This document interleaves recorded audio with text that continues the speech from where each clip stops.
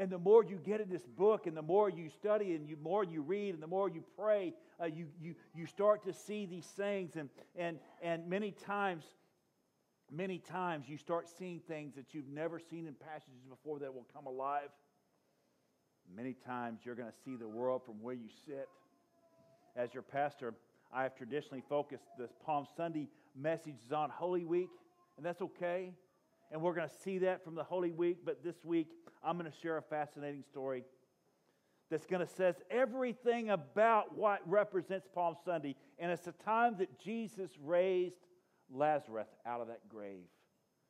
Beautiful, beautiful story. A beautiful story. And according to Bible scholars, there's evidence. We know for sure that this happened in the town of Bethany, okay? The town of Bethany. And Bethany's about 1.7 miles from Jerusalem. Now, when you look at this, okay, you're going to see that we think that most biblical scholars believe this was probably on Friday or Saturday before Palm Sunday. So Jesus knew this was going to happen. He strategically planned all this. Now, we don't know exact time. We don't know the exact date, just like we don't know exactly when Christmas was. I know, like for example, like the Anglican Church and several others will celebrate a thing called Lazeras Saturday, okay? And you're going to see that. But here's what I want you to think about. Jesus gave the disciples an incredible strategic message and many signs, just like He's giving us the same signs today. But a lot of times we won't see it. We won't, because we're not looking at it. And I'm going to tell you all that Lazarus' death symbolizes everything in our life on earth. It does. Everything that some of you are going through right now.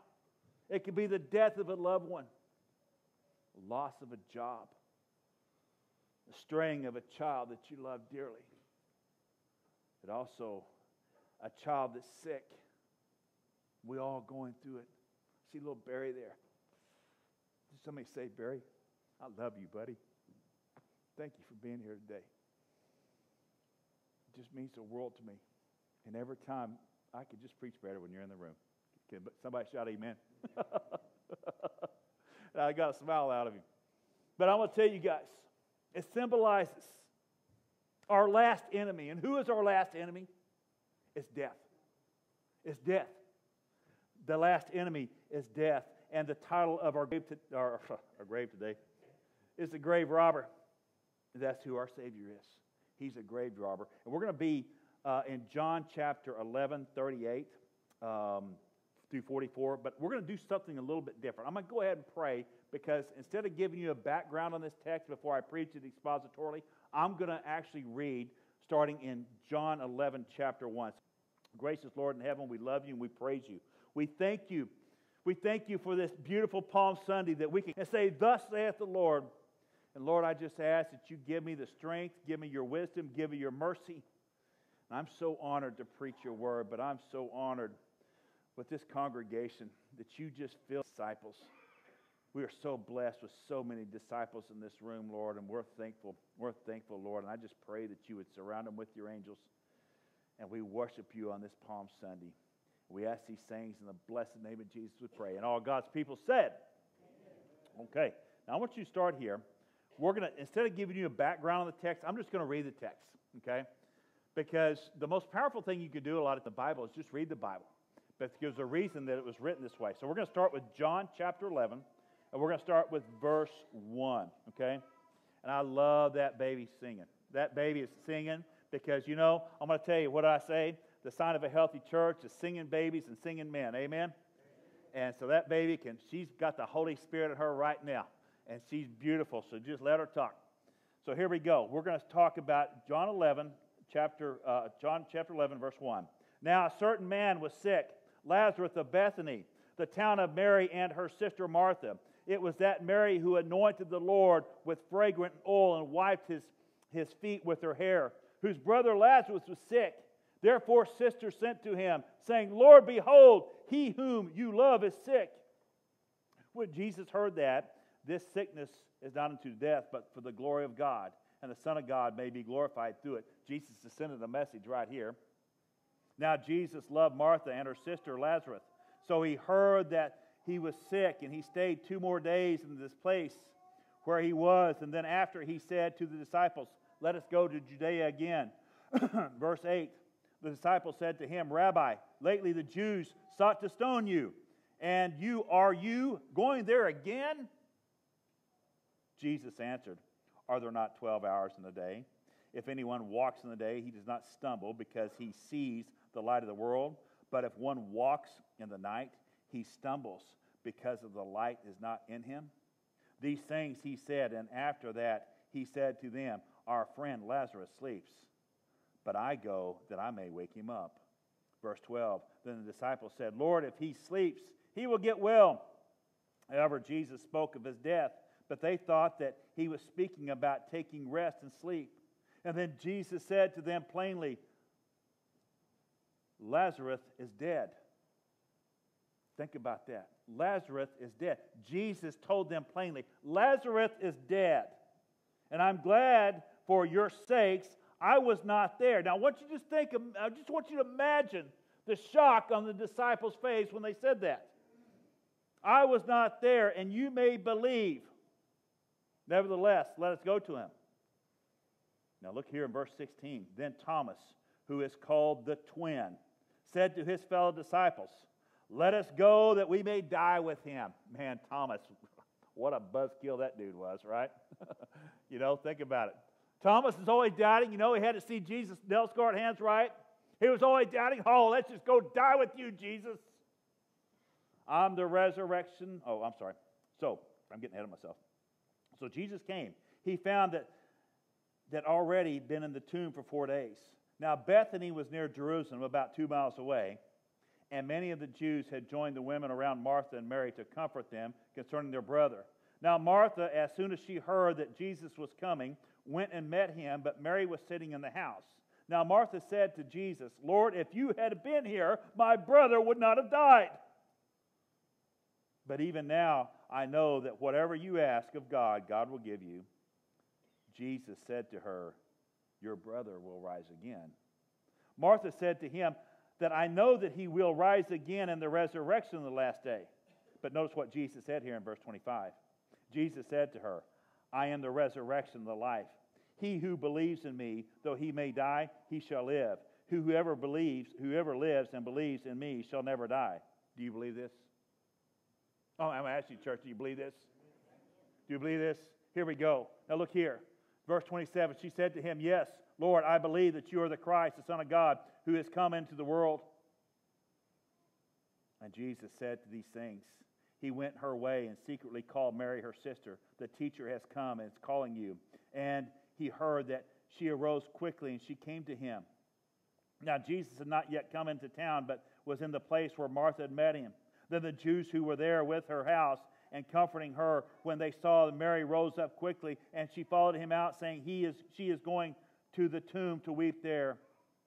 Then Mary came to him where Jesus was and saw him. She fell down to his feet, saying, Lord, Lord, if you had been here, my brother would not have died. Therefore Jesus saw her weeping. And the Jews came out with her weeping. He groaned in the spirit and was troubled. And he said, where have you laid him? They said to him, Lord, Lord, come and see. Now I want you guys to look here at verse 35. This is the shortest, most powerful verse in the Bible. And it's 2 words. Jesus wept. Jesus wept. Man, we just preach a whole sermon right there. We could preach a whole sermon right there. But then the Jews said, see how he loved him. And some of them said, could not this be the man who opened the eyes of the blind also have kept this man from dying? Now I want you guys to think about Jesus in this context here. Okay? Think about this. Think about this for a second. He has showed them so many miracles. This is probably 24 to 48 hours, we don't know exactly, before he would ride that full donkey into Jerusalem. Okay, think about this. But now let's go to verse 38, and we're going to start the expositional part of the sermon here. Then Jesus, again groaning in himself, came to the tomb. It was a cave, and a stone lay against it. Everyone say groaning with me, please. Just 8 days before his own resurrection, what happens? Jesus comes to a tomb with a big stone in it, right in front of it. Now think about that. Think about the message that Jesus Christ is sending, okay, 8 days before it's going to be his tomb. 8 days before the angels of God will come down and roll away his tomb. Let's go back to groaning for a second. That's why I had you say it. Why would Jesus groan? Ask yourself that question. How many times does he have to prove that he's the Son of God? He did all these miracles in front of all the disciples. How many times does he have to prove that he's the Son of God? But I'm going to ask you guys, how many times does Jesus have to prove the Son of God, that he's the Son of God, to Indiana First Baptist Church? I mean, how many times? How many times does he have to prove it to Scott Patton? When I act shocked, when I get a prayer answered, when I get shocked, when somebody gets saved that I didn't see it coming. I just didn't see it coming.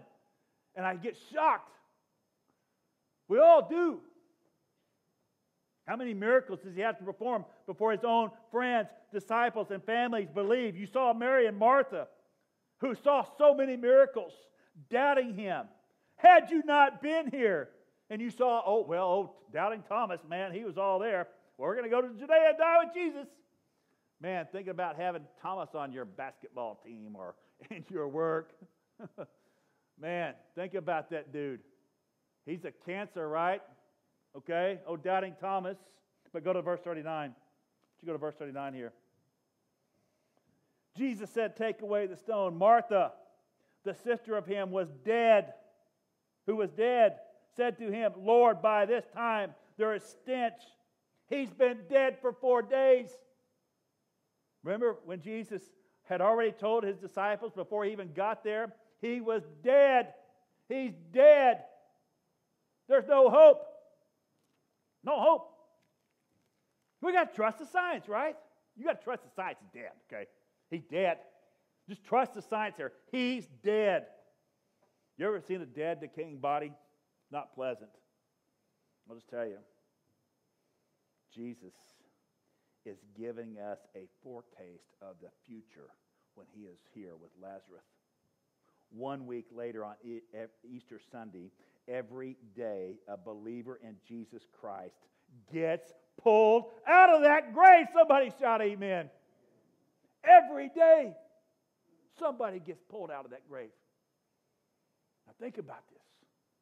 This is why it's so significant that this happened when it did. And I hate to tell you guys this, I never really grasped that until I started doing this research. He's going to give us the foretaste. Yes, death is the final enemy and our Savior. He robs you out of that grave. He robbed Scott Patton out of that grave. He robbed you out of that grave. He robbed Barry out of that grave. He robbed Mark Gala out of that grave. He robbed Billy Tucker out of that grave. He robbed us out of that grave. He came in there and he said, no, death is not going to come upon you. Think about it. The grave robber is Jesus. Now, when you look at this, technically somebody say he resuscitates Lazarus, but the strategic message is resurrection. But I want you to notice something here in the verse here. Martha's reaction. Keep in mind, Martha, she's a faithful servant here. She is a faithful servant that man, she loved Jesus. She's seen Jesus. And she failed at the last minute. She failed her faith failed her at the last minute, right? Remember Peter? Remember Peter walking on water? He's watching Jesus. He's watching Jesus. He's watching Jesus. And he said, and he took his eyes off Jesus. And what did he do? He sunk. He sunk. Think about it. That stone, think about it. He took his eyes. But notice Martha. He said, take away the stone. Open the tomb. But right now he smells. He smells horrible. Take away the stone. But notice verse 40. Jesus said to her, did I not say to you that if you would believe, you would see the glory of God? Everybody say believe with me. I'm going to ask you again. Do you believe? Can I get a witness? You see the world from where you sit, but you don't need the world. But you don't see the world from where Jesus sits. They can't even fathom what Jesus of Nazareth is fixing to do. They can't even imagine. And this is what happens in our life. We can't fathom what Jesus is fixing to do in our lives today. Jesus gently reminded her of the message he had sent to her at least 3 days and urged her to believe it. You see, true faith relies on God's power and relies on God's promises, thereby releasing the power of God. How often have I stood in this pulpit and spoke about God's power? How do we get God's power? We get it by believing. We get it by having faith.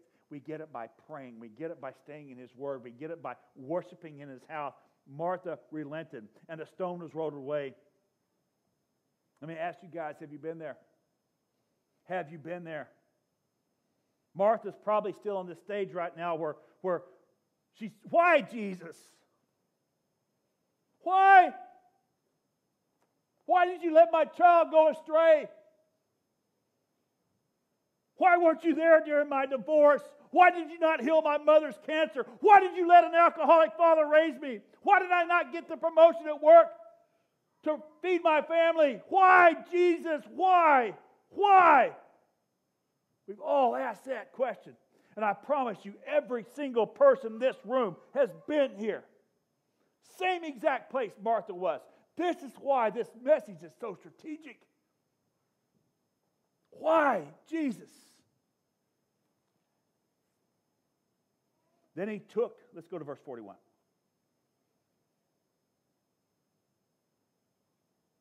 Then he took away the stone from the place where the dead man was lying. And Jesus lifted up his eyes, and he said, Father, I thank you that you have heard me. You see the faith with kingdom eyes we're seeing here, guys?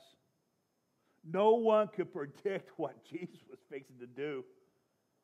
Nobody. And this is where we've got to get better. This is where Scott Patton's got to get better. This is where disciples of Jesus, this is what we call discipleship training right here, guys. This is how disciples train. No one could predict what Jesus was going to do. Do you remember the story in 1 Samuel? When the Israel army stood paralyzed in fear for 40 days and 40 nights. A giant of a warrior named Goliath would walk down the valley of Elah, and he would say, is there anybody in the Israel army that would like to fight me? And remember what the Israel army did. Remember King Saul, that yellow-backed coward? Yeah, you remember him? Nobody would touch Goliath. You remember that? Nobody would touch Goliath. Nobody would stand and fight Goliath. Everybody lacked the courage. For 40 days, there were probably 20,000 soldiers in the valley of Elah doing a standoff with the Philistine army. And the Philistine commander named Goliath would walk up to the valley of Elah, and he said, does anybody in Israel fight me today? And then a young 14-year-old, dirty, little, skinny, nasty shepherd boy named David saw Goliath with kingdom eyes. He saw him as Goliath was. And I'm going to ask you guys, do you have faith, and do you believe with kingdom eyes today? And what did David say? Do you remember what he said? He said, "Who is this uncircumcised Philistine that he should defy the armies of the living God?" That's what the little boy said. A little boy. And what did David do? He put one stone, nailed him right here. Didn't he, Barry? He nailed him. One stone. I've told you guys this story before. The Israeli army did a study on the sling that David threw, and it's equivalent of a 45 caliber bullet. Okay, that's how fast that sling that David slung.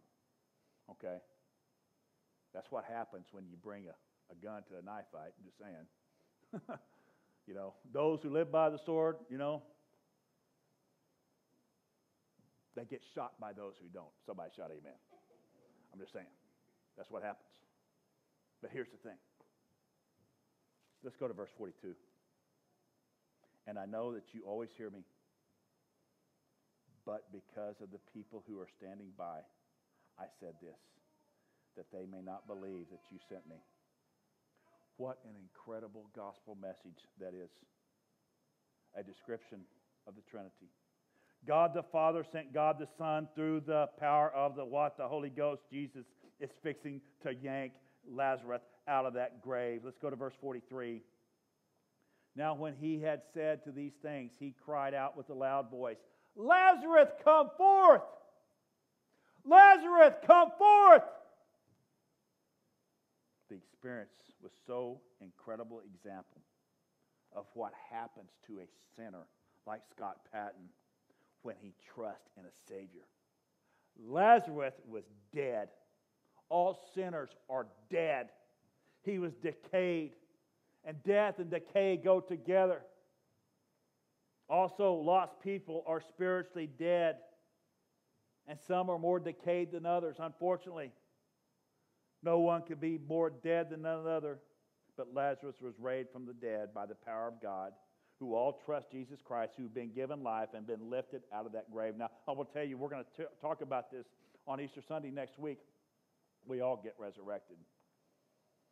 We do. It just depends on where your body's being prepared. You're either going to live in heaven or you're going to live in hell. It's that simple. It's that hard. I mean, that's what's going to happen. Your spirit leaves. So this is what you have to think about. There's a new liberty. Today, you're going to see Lazarus seated at the table with Christ. All believers in Christ in heavenly places are enjoying spiritual food right now on Palm Sunday. Let's go to verse 44.